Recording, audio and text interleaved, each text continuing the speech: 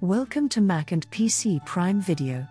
Today I am show you how to disable SIP, System Integrity Protection on your Mac. System Integrity Protection, SIP, is a security feature of macOS designed to make it even more difficult for malware to access important system files, keeping them safe from unwanted modifications.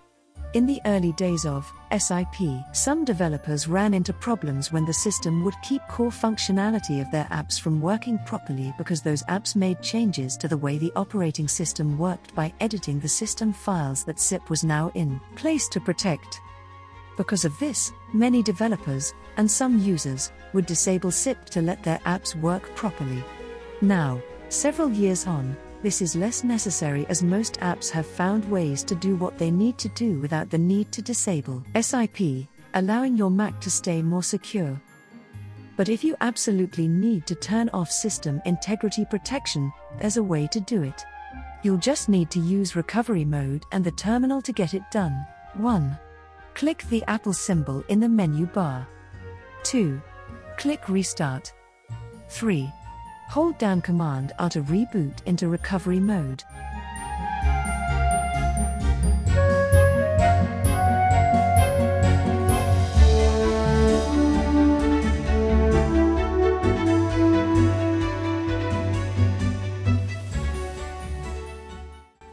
Four. Click Utilities. 5. Select Terminal. 6. Type csrutil disable. 7. Press Return or Enter on your keyboard. 8. Click the Apple symbol in the menu bar. 9. Click Restart.